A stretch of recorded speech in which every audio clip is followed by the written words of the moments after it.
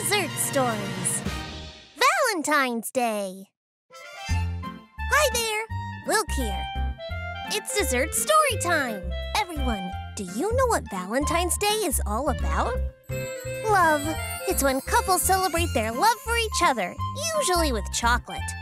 But there's also a really tragic story behind Valentine's Day. So today, let's learn all about Saint Valentine. At its height, the Roman Empire was huge. So the soldiers guarding its borders had to be separated from their families. But soldiers who missed their families often deserted and escaped back home. The Roman Empire forbid any of its soldiers to marry. If a soldier married in secret and was found out, they were put to death. One day, Bishop Valentine of Rome witnessed a woman weeping in church. Why do you weep so, my dear child? Oh, Pasquale and I were to be married, but he was drafted into the Roman army. Why won't God let us be together?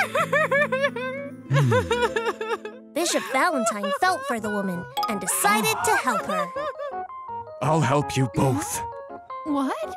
Come to church with Pasquale tomorrow, and I will marry you. But if you do that, they'll execute you for helping us. It's all right. The Lord will protect us. Bishop Valentine defied the system that stopped young Romans from loving each other. He performed the rite of marriage, and the couple was married after all. Other couples who heard about what he'd done came to Bishop Valentine. Excuse me, are you Bishop Valentine? Yes, I'm Bishop Valentine. Please, Father, officiate our wedding. You're the only one in Rome who will marry us. With Bishop Valentine's help, many couples tied the knot. But it wasn't long before the bishop was caught. Bishop Valentine, you're under arrest for breaking the Empire's laws. The bishop was arrested and brought before the emperor. I told the Pope no marrying soldiers. Execute him this instant. Bishop Valentine was put to death.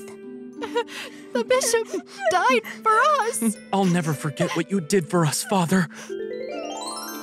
Ever since, Valentine's sacrifice was commemorated on February 14th, Valentine's Day. To celebrate, people confessed their love. Even after death, Bishop Valentine's spirit lives on thousands of years later through the celebration we call Valentine's Day. Well, that's it for today's dessert story. Thanks for tuning in. Bye-bye, everyone. Wilk's Dessert Stories.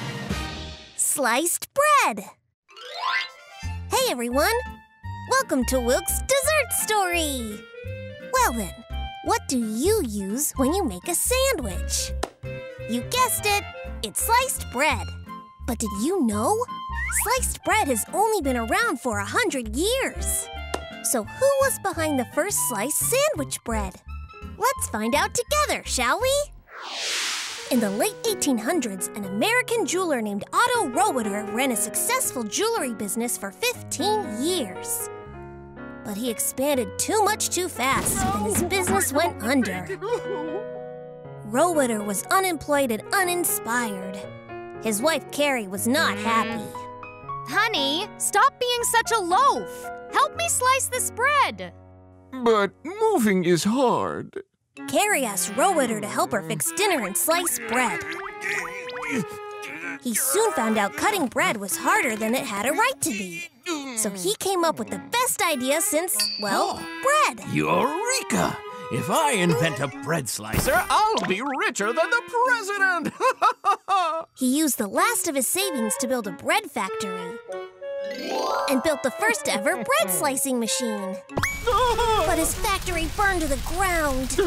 Oh no, my factory, it's gone! His precious machine went up in flames. But Roeder never gave up. He worked and saved.